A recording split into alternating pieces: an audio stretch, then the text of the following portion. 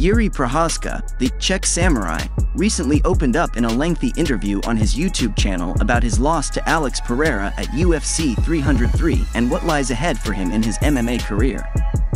The video captures Prochazka's reflective mindset, shaped by his recent spiritual journeys, including completing the 250-mile Camino de Santiago pilgrimage in Spain.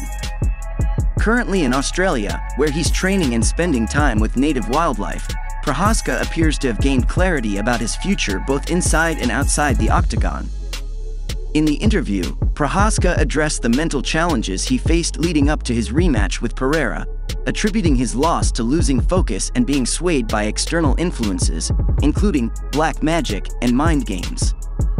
He admitted to being distracted by Pereira's tactics and the energy around him, which compromised his performance. Prochazka emphasized that he has since refocused, distancing himself from those negative influences, and is now more committed to relying on his own inner strength and the support of his close community. As for his career, Prochazka discussed his potential move to middleweight, especially if If Du Plessis continues to hold the title, though he remains comfortable at light heavyweight. He mentioned that he had floated the idea of fighting Jamahal Hill in the light heavyweight division, but no formal discussions have taken place yet. Prochazka remains flexible about his future, suggesting that his next move will depend on how the situation in both divisions unfolds. Given Israel Adesanya's recent loss at UFC 305, Prochazka's move to middleweight seems more likely, particularly if he sets his sights on capturing another title before potentially moving back up to light heavyweight.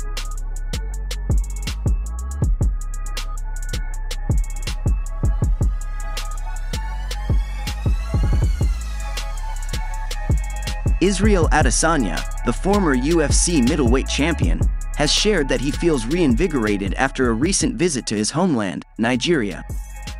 Following his loss to If Du Plessis earlier this month, where he was aiming to reclaim the UFC middleweight title, Adesanya has been in search of renewal and clarity. The fight against Du Plessis was a competitive one, but Adesanya ultimately succumbed to a fourth-round submission, marking a significant setback in his career. Despite the disappointment, Adesanya made a trip to Nigeria, where he was warmly welcomed by fans and spent time reconnecting with his roots. The visit appears to have had a profound impact on him. On social media, Adesanya expressed how the energy from his people in Nigeria inspired and amplified his spirit, signaling that the trip was both emotionally and spiritually rejuvenating for him.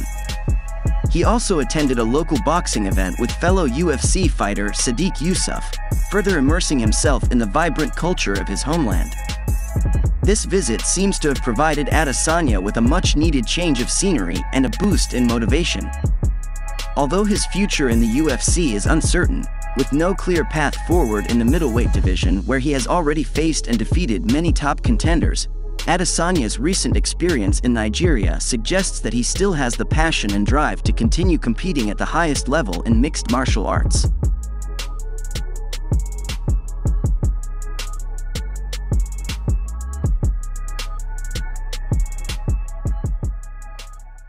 It seems that UFC CEO Dana White has reversed an earlier decision and awarded Wang Cong a Performance of the Night bonus after initially overlooking her following UFC Vegas 96.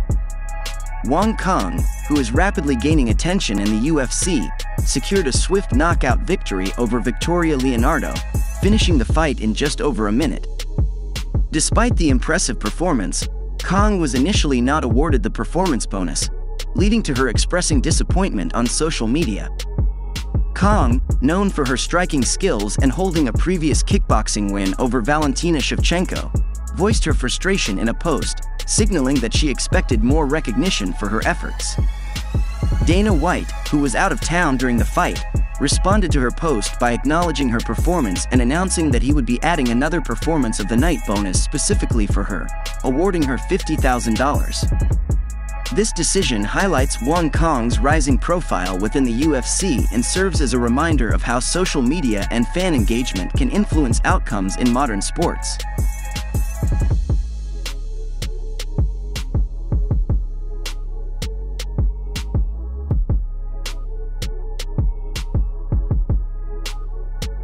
Shara Bullet Magomedov, a rising star in the UFC, is quickly gaining attention for his packed fight schedule, reminiscent of Khamzat Chimaev's meteoric rise.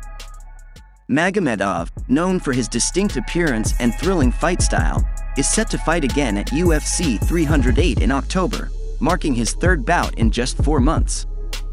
This accelerated pace highlights the UFC's eagerness to capitalize on his momentum, especially given the challenges he faces in securing a license to fight in North America due to being blind in one eye. Magomedov made his UFC debut in October 2023, winning a unanimous decision against Bruno Silva. Since June 2024, he's been on a tear, defeating Antonio Trocoli via TKO in Saudi Arabia and Michal Aleksiejczyk 6 weeks later in Abu Dhabi.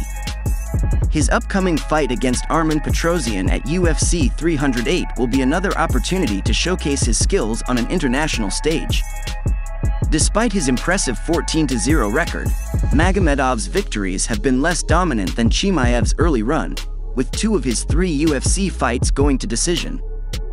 However, his exciting performances have earned him a Performance of the Night bonus and Fight of the Night honors. The match against Petrosyan, an unranked but dangerous opponent, is expected to be another thrilling contest designed to generate fan excitement rather than deeply challenge Magomedov's abilities. UFC 308 in Abu Dhabi is shaping up to be a stacked card, featuring high-profile bouts like Ilia Topuria vs. Max Holloway, Robert Whittaker vs. Khamzat Chimaev, Magomed Ankalaev vs. Alexander Rakic, and Cyril vs. Alexander Volkov. Magomedov's inclusion adds even more intrigue to an already highly anticipated event.